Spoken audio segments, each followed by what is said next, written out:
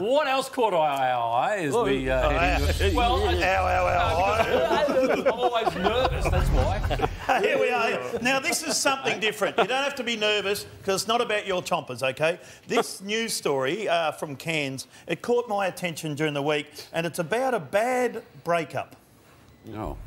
A Cairns mother has been forced to block dozens of calls after her ex-partner allegedly took her phone number and plastered it on poles here around the CBD, telling people to call up and impersonate Chewbacca for a chance to win $100. This would be the most childish breakup I've ever had.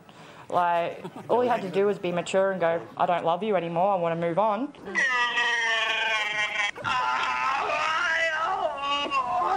I won $500.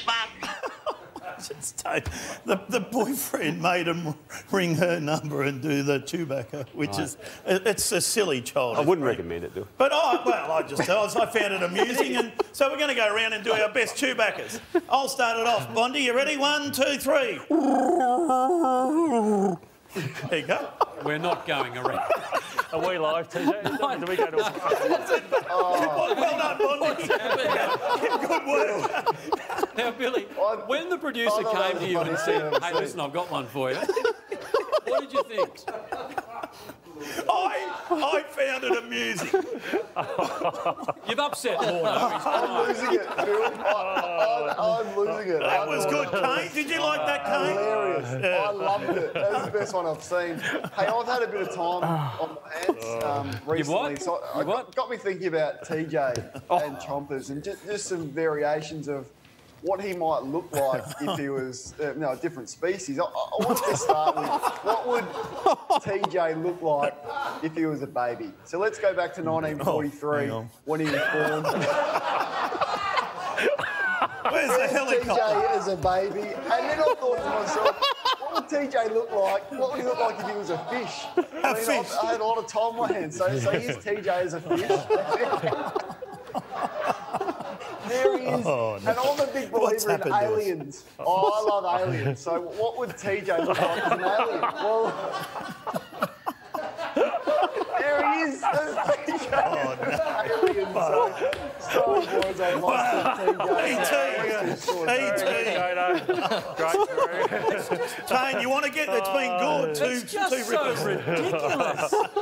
Why would you even come up with Come on, you come up with something good. Now, Kane, I think it's fair to say you are an open book, and sometimes we'd love to slam it shut, but I think it's fair to say you're an open book. I mean, you are very active on social media. It's like, oh, my dog just did a poo, hashtag dog, hashtag poo, right? And you post it on social media. I mean, it is riveting stuff what you do, I must admit. That's so childish. But this one I didn't actually see on your social media accounts. I had to delve very deep into the dark spaces of the internet to find this one, Kane. You might explain it later.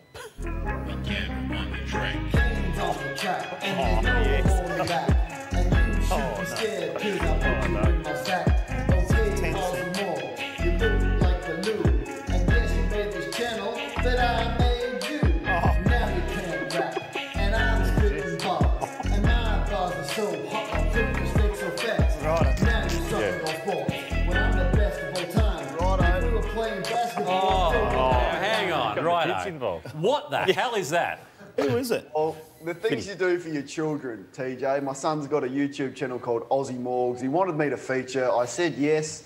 Yes, not my finest moment, but we all do sacrifices for our children, don't we? No, not like that, we don't. Sometimes you can say no. Now you got to respect your leaders, don't you? You do. And we've always got a great respect for you, our fearless leader, on this show. But this is like, I'm not saying you're embarking on a campaign. But unfortunately, on the Today Show, Carl Stefanovic this week didn't have the same respect for you, TJ. Oh, no. As experts warn, the traditional welcome kiss or handshake could be consigned to history, replaced by a sterile elbow rub or a Japanese-style bow.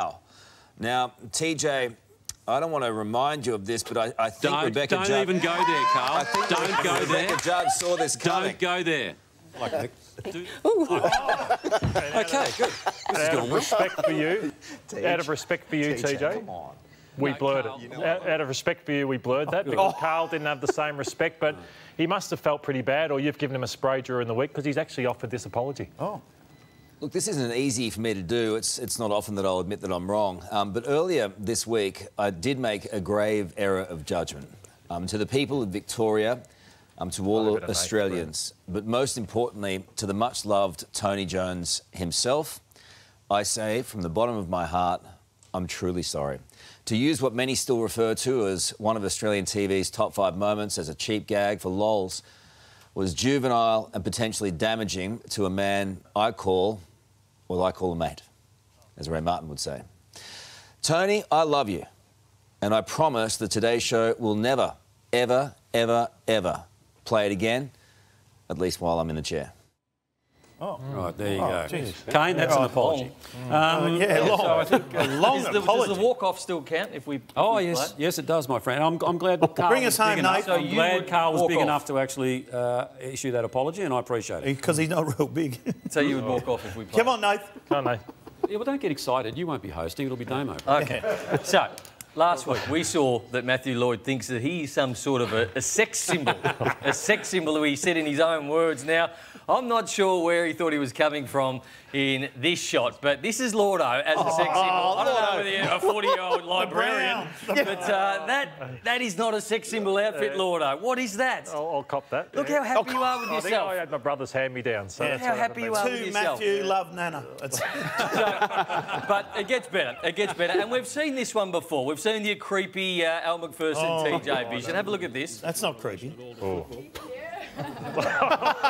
So there's the question. TJ posed the question about the lingerie, which was a bit weird. No, she was promoting a line. Yeah, but just this bit A weird, line a of bit lingerie. creepy. Now, our own Lordo had his very own go at it as well.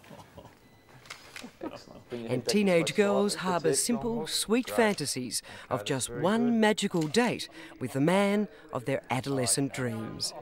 Us guys probably love seeing, Elle and, Claudia and stuff like that. It might be the same for them.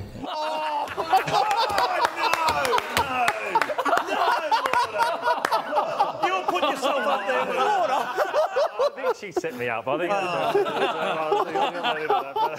might be the same for them. one question. Do you dye your hair? I don't know. Go to all that, bro. Lou Richards used to pose the question, have you got love bites on your mirror? No, I did back then. I don't think they want anyone with big calves or custard guts. I think they moved from there. If you had that jumper on, you were a chance. Yeah. Go to a break.